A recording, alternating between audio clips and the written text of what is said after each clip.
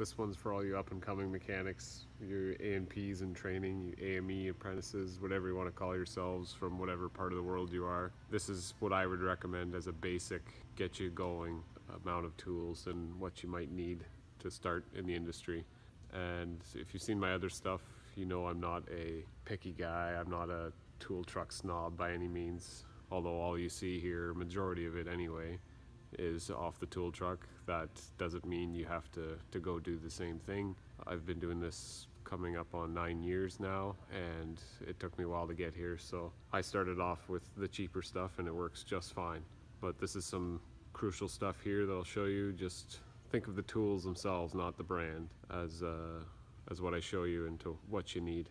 We'll start on the left here, screwdrivers. Of course, I'm just showing you my ratcheting ones here right now, but you're going to want a basic set of just a regular combination set of screwdrivers. I mean, you can pick sets up of those anywhere for reasonable money, but most of the time I find I do line maintenance and, well, a mix of line and a little bit of heavy, but oftentimes when I go out, I'm just going to be grabbing these ratcheting ones anyway. And again, many different brands make ratcheting screwdrivers. I've had 3 different kinds, including these snap-on ones. Personally, I find I like these the best, but again, that's up to the individual. I like the ability to change out the tips on them. These are all interchangeable.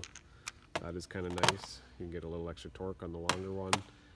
I don't know, the gear mechanism feels better, the ratcheting mechanism. There's more teeth, and yeah, they're just good all-around screwdrivers. Of course, a little more pricey, but you're going to be using a lot of ratcheting screwdrivers. Invest in a half-decent ratcheting screwdriver, combination wrench set as well, or sorry, screwdriver set.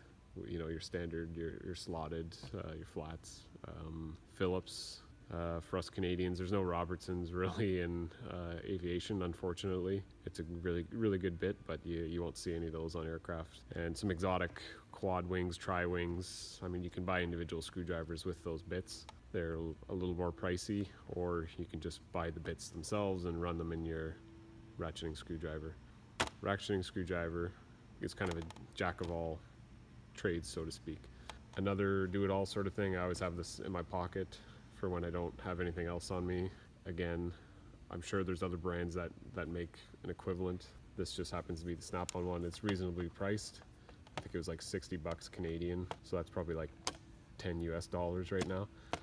And this has there are 4 bits in here total, Phillips and slotted, different sizes, and this pops out, and you get the smaller ones on this half. This flips out as well, and there's a Phillips on the other end of that. So this is just for last minute tightening up panels, or who knows, if you find something on the line and you just need a screwdriver real quick. This thing is always nice to have in your pocket.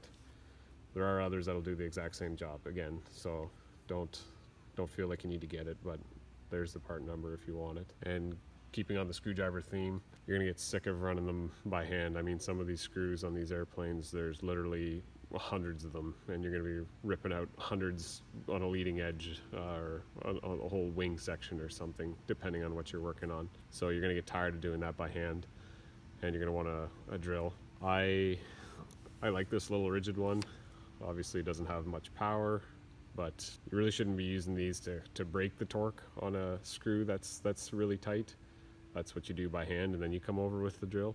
But we'd all be lying to you if we said we didn't just use this right off the hop, until you strip it, and then you get mad, and then you go to this, and then you struggle, and you know how it is. I recommend this little, or the smaller the drill, the better, really. Like, oftentimes you're going to be working above your head for extended periods, and I don't know, unless you want to be huge. Well, also, like, this physically will fit into areas that a larger drill can't, so that's another plus for one of these smaller sized ones. I know Milwaukee makes them too, and probably a nicer drill overall than this one. But whatever, this thing was 100 bucks. It came with an impact as well, 2 batteries, and yeah, it's been good for a few years so far. You need an electric drill, and I mean, this also doubles for this if you do any sheet metal work and you don't have an air drill. Again, you already have a drill, so you can throw a drill bit in there and go to town. So it's kind of versatile in that way. Combination wrench set, I've got 3 full combination wrench sets. I just happen to grab this one out of here. Don't feel the need to buy fancy ones. These are considered fancy here in Canada. Great tools out of Toronto. But anyway, yeah, a regular just combination wrench set. Again, like, you don't need to buy Snap-on, you don't need to buy Mac or any of that crap. I ripped Mastercraft for many years, the Canadian Tire brand, and I did just fine. 1/4 inch all the way, oh, don't mind all the Uncle Ben's, by the way. He's just kind of starting to surround my box here. But 1/4 inch all the way up to, in this set I am up to 1 1/16". 1 1/16 don't use a hell of a lot. 1 1/8 they use sometimes, 1 1/4 for some lines, but you want a good range. You want at least one big complete set with 11/32. That's also crucial. You need an 11/32 wrench in that set. So combination wrench set, minimum one. You're gonna end up buying more, especially mini ones too. Again, I thought about putting them in this list as must-haves, but you can get by without. But they're cheap as well. You can buy sets. The stubby versions of these combo wrench sets are another thing that I would be looking to get if you're just starting out. And angle wrenches. I ran these Power Fist ones for many years. Similar angle to the Snap-on ones, just this one is slightly different, but I never had an issue with these. This set was from 3/8 up to 1 1/4 inch, I believe. Yeah, good set. I ended up getting a good deal though on the Snap-on set. I don't have it completed already, but I've got the 1/4 inch up to the 3/4, and as you can see, there's slightly more of a bend on this than the other. And it's honestly, most guys say, yeah, it does make a difference. Don't get me wrong. I'd be lying to you if I said it didn't, but I ran these ones just fine for so many years. I never had an instance where I couldn't undo or tighten up something at a certain angle with either one of the heads.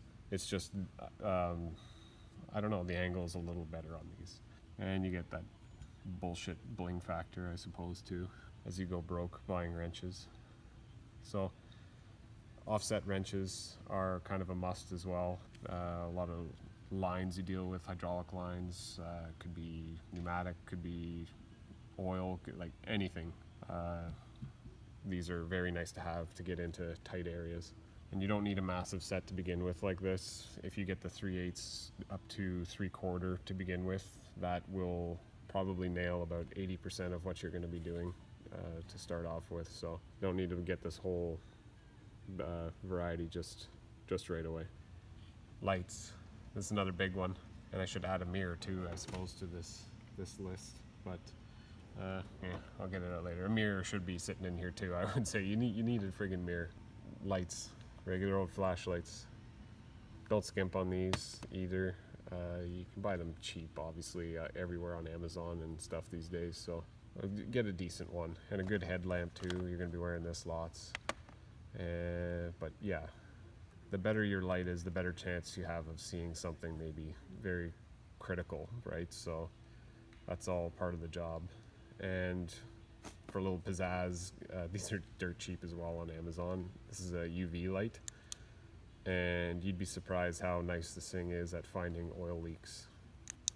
2380 turbine oil shows up kind of like this white on the surfaces when you shine this over it. So on like a engine case or something that you can't really see, you shine this around near a seal, this will show whether it's leaking or not.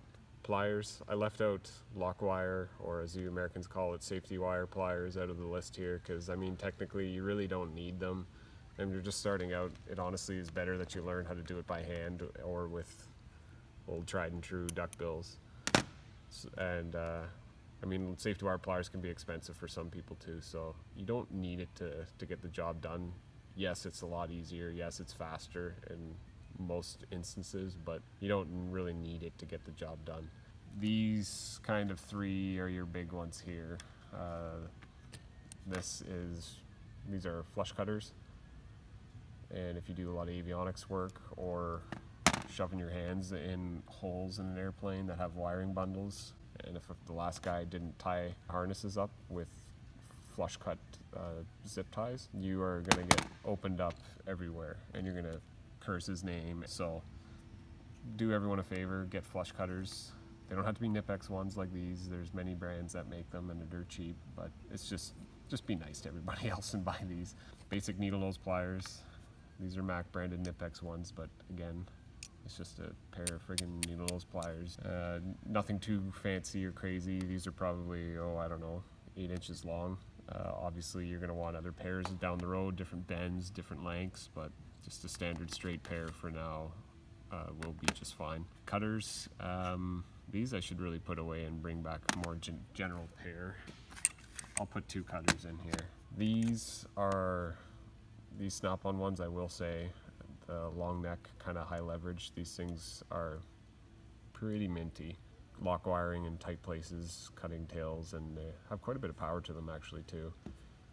Great little cutters, but I really should be showing you these. These are just this generic pair of dikes that I put some silicone in the jaw to collect lock wire when you cut it. These are probably 8 inch as well, ish.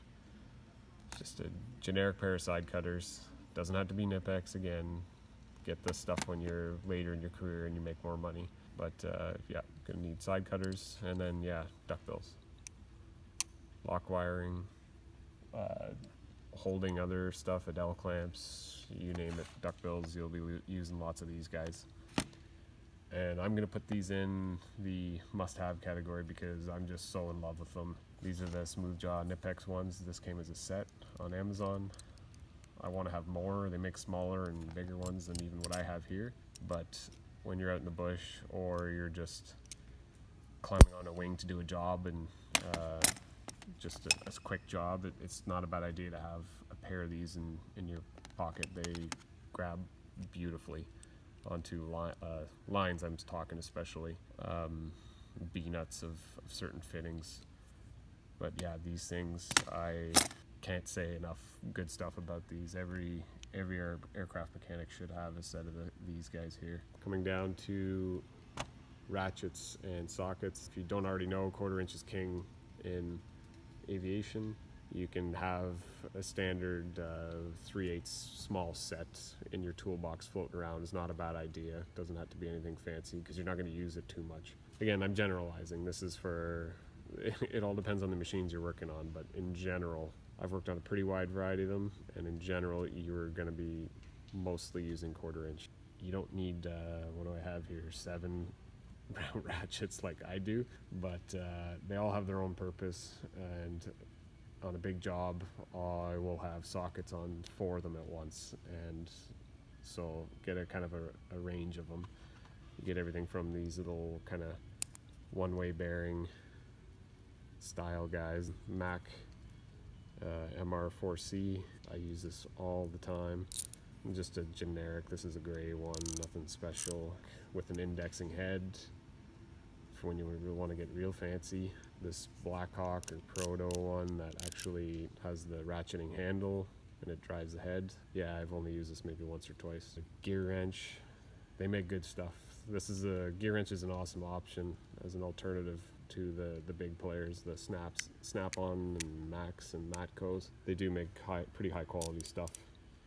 And their ratchets, the 84, I don't know, what do they call them? Their 84 tooth ratchets are very nice. I don't have one personally, but they're the real deal. This 120 XP sounds like a zipper.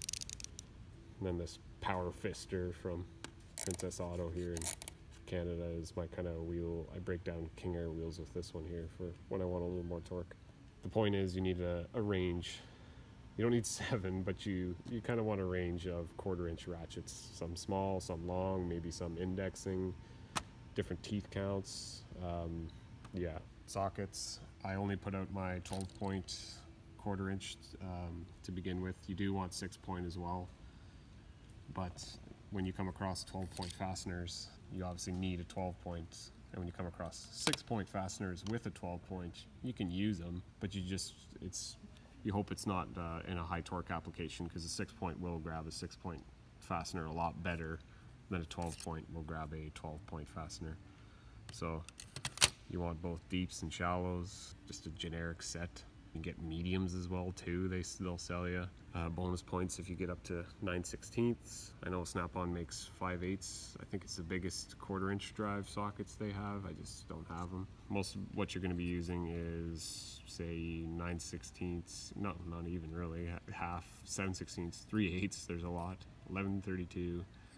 And some 1/4" stuff. Oh, 5/16 as well. So the smaller ones. A lot of the fasteners are just this size. So anyway, this was just a quick, very generic.